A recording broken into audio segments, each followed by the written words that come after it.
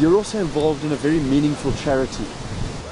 Sure, my mom she fell ill last year for breast cancer, and she was an inspiration to me and my family for my 2010 season and the beginning of this year. She was cleared on the 25th of February this year for the year, and for the next 2 years she's got to take her pills and make sure that she's okay. But it has been really tough on the family, but it's great for me to give back to a meaningful cause. I actually swam on one of the World Cup legs in Stockholm it was the second one. Yeah, I wore the pink cap and the pink outfits, and I actually coloured my suit in pink, my black. So just showing my support for my mom firstly, and for cancer in general. I think people don't realise how brave they actually are. I was going to say fortunate. My mom, she experienced a lot during the last year and a half, and I think to see her come through, and it's an amazing story. So I think for all cancer survivors out there, I take my hat off to them, and